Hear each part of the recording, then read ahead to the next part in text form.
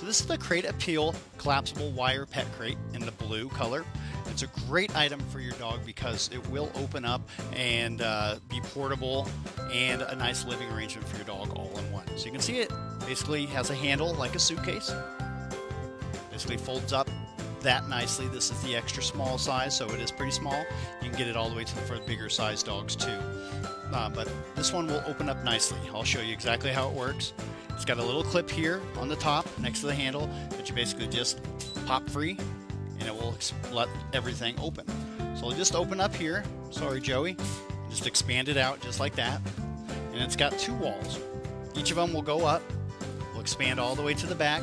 You'll see it's got this little like lip here that will actually grab a hold of the top so it won't shut and fold this way.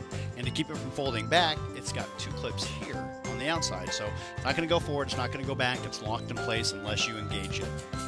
Same with the front or the door area. You can actually just bring this up and just do the same thing, lock it into place so it's not going to fold shut. And then it has a little doggy door, so you can let your dog in and out of that very nicely. If you want to clean the crate, it does have a latch down here that you just push forward and then push back and then bring forward, and it actually allows you to bring that tray right out of the bottom.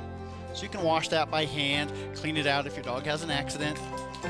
It's great to put one of those nice soft crate beds in here.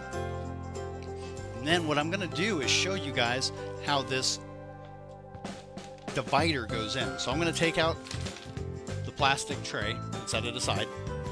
And each of the crates come with this little divider. So this way you can actually expand the crate as the dog grows. So naturally, you're going to be dividing off the back area, so they can still walk in and out of the crate as you want them to. So you just basically place this in the bottom. Just kind of feed it in and out because those little metal hooks are going to catch every time you go in there. So just kind of snake it in and out, and then once you're in there, you can put your hand through the door and actually help it up this way. So once you have it in there, you want to just turn it sideways, and then wherever you need it to go in the crate. It does take a little bit of effort to get it in there, by the way. So then you're just going to have those hooks meet up on one side and bring those other hooks around to meet up on the other side until they're all synchronized, just like that. So now that divider is not going to move whatsoever. Hopefully you can kind of see it in there. I know it's a little hard, but now there's two separate compartments.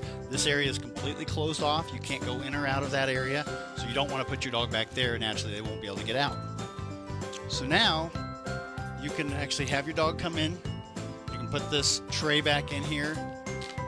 You can actually put the tray in first if you wanted to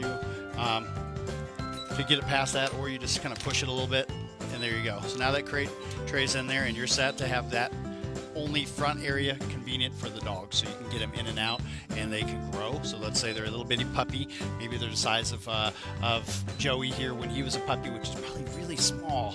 You just have him sitting there, that way he's not so comfortable that he can poop in one corner and sleep in the other, and that's really part of the whole potty training and crate training activity. So just expand it as your dog goes. Like I said, you just can bring this anywhere you like. It's great to have around to bring to your friend's house if they don't have a crate for your dog to feel at home.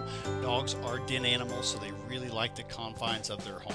They really want someplace that they can go and feel secure. So if something around them is starting to scare them, thunder, construction, loud noises, baseball games, football games, whatever, they can actually feel comfortable and have a place to run and hide and feel safe. So it's nice to have around, and crate training is something that a lot of people do with their dogs and keep them nice and happy. Me personally, I keep my dog Tebow in his crate at night, so he actually feels nice and comfortable there and sleeps next to us. And if he needs anything, I just open the door for him. He comes out, so he tells me when he wants to come in and out of it. So he's very good about that. But anyway, this is the Crate Appeal collapsible wire pet crate.